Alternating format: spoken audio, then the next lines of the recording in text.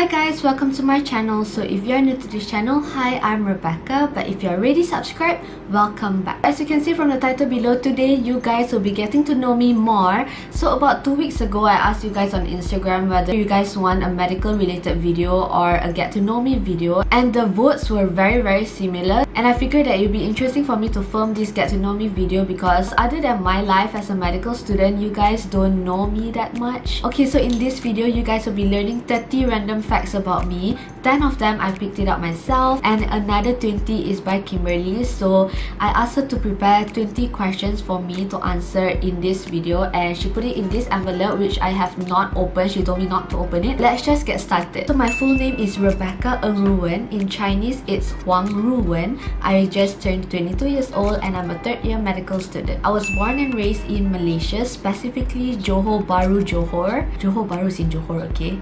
Johor Bahru is not a state. Just letting you guys know because a lot of you guys get confused. I'm a pure Chinese but I'm not fluent in Mandarin. So I do understand and speak a little bit of Mandarin, but I can't read, write. When I do speak Mandarin, it's very weird because I have this one kind of slang. So with that being said, I can speak multiple language. I speak English, BM, Mandarin, Korean.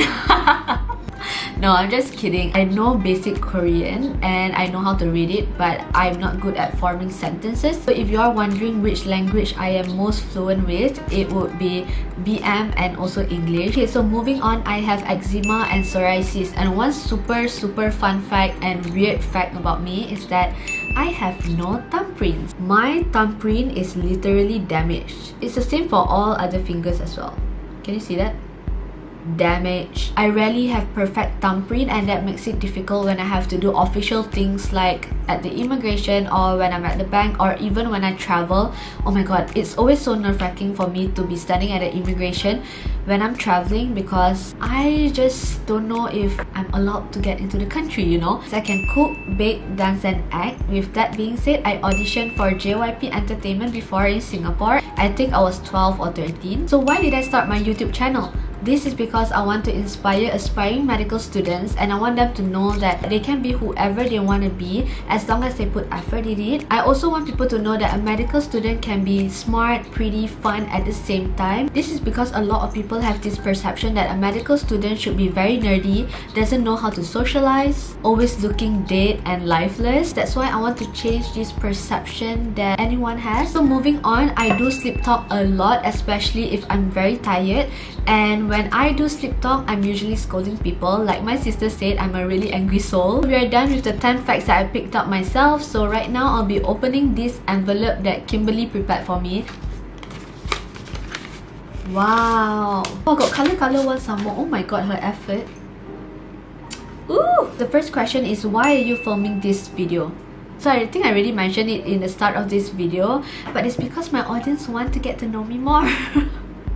So basically, you guys voted for it, so that's why I'm doing this video. If you could change one thing that happened, what would it be? I think I would want to work harder during my high school. If only I could put in effort like how I do in medical school and foundation, I think that my results would be better, and I think that I would be able to secure a scholarship. Up to now, my biggest regret is to not have a scholarship just because I didn't put in as much effort. So yeah. What is your weird habit?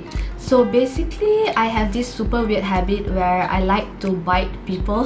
I don't do this a lot lately, but back in high school, I used to do it all the time. I like to bite my super close friends. Yeah, I don't know why. It's just like geram, you know. When you see them, right, it's like, you know, like how you want to bite babies. When you see your friends acting so annoying and they just irritate you, you're just like, What would you do with 5,000? Knowing me, I would immediately plan for a holiday, book my flight tickets, and just go. Describe your sisters in 3 words. Okay, so I have 2 sisters. I'll start with Michelle, which is my older sister. She's generous, loving, talented. Or Naomi, which is my second sister. She is brave, courageous, tough. What is your best achievement so far? What's my best achievement?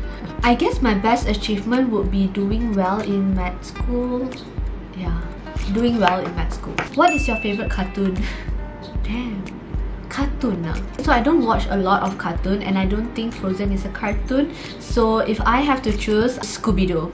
Yeah, I used to love Scooby-Doo. What is the worst grade you ever got on an exam? I think it was a C because when I was in Form 4, I forgot to do one part of the exam paper. I think it was summary rumusan. What was your most embarrassing moment?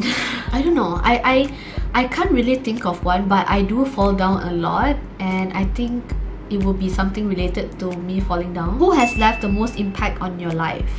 Wow, Kimberly is going so deep. It could be a good impact or a bad impact, but if it's a good impact, no one has ever left me with like a super huge impact because I rarely get impressed by anyone. The one that impressed myself is myself. For me, my role model is myself, and I impress myself. But if this question is about a bad impact, it's about this guy who I know in my life. He once questioned about my ability to become a doctor just because I want to become a dermatologist, and he practically said it in a way that I'm not fit to become a doctor just because I like all this beauty stuff, which it doesn't make sense. Super old school for him to think that way. But I didn't let that affect me. Instead, that became my motivation to strive harder. And he's only super close-minded and super traditional for thinking that way. If you can get rid of one weakness in your life, what would it be? So one weakness that I have is that I can't make decisions fast. Like, if you ask me to make a decision on where to eat, what to do, where to go, it's super hard. So I think I want to get rid of that because it makes my life easier, and it makes the life of the person I'm hanging out with easier as well if that person too can't make a decision. So I want to get rid of that. What is the weirdest dream you ever had? Oh, I had one recently where I dreamt that I kena paksa kahwin dengan Alvin Chong. I don't even know Alvin Chong personally. I don't stalk him. I wasn't keeping track on Alvin Chong. So when I had that dream, it was super weird because I kena paksa kahwin. I was forced into a marriage and I was super reluctant. At the end of the dream, I began to accept him. Yeah, when I woke up, it was super weird because I was like, who is this guy? Who was your first friend in uni? Oh, my first friend would be Shakira. So I met Shakira the first time when I enrolled myself into Foundation in Science. I think we were getting ready to go into the hall to submit some documents, and I met her there. And it was super cringy. Like, my mom was like, what's your name? She was like, Shakira. My mom was like, oh, that's a beautiful name. And then she asked me my name, and she said, oh, that's a beautiful name too. Yeah.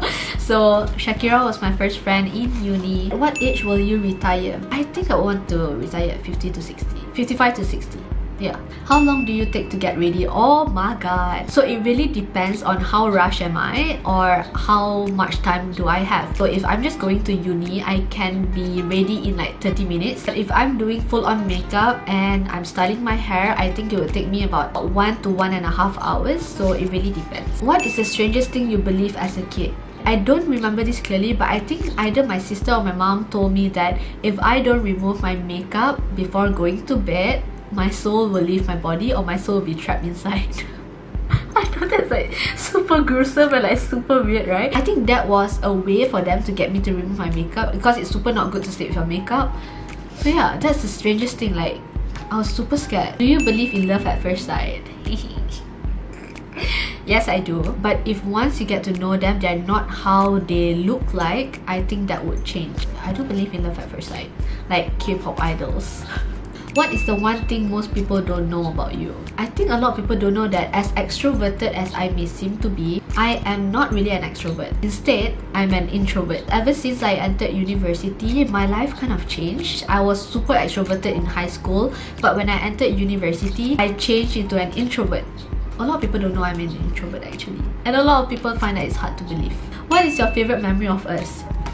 Wow, Kimberly. There's so many good memories with Kimberly that I could not pick one. So if I had to pick, I would say working at Mr. Dak Galbi together. Why I chose that as my favorite memory is because we get to spend every day together. We will eat together, cook together, have fun together with my other colleagues. And ever since we entered into university, we don't get that luxury now. We only meet each other once every 2 to 3 months, and that's because both of us have really busy schedules and we just have to do a lot of things. That's why whenever we are both free, I would always try to arrange like a day out or for a holiday.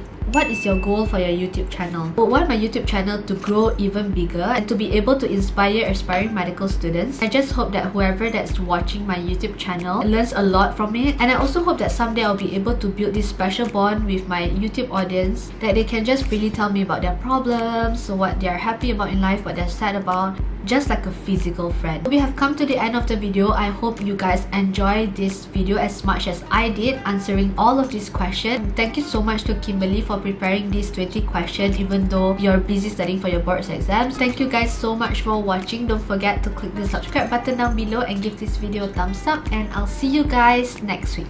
Bye guys!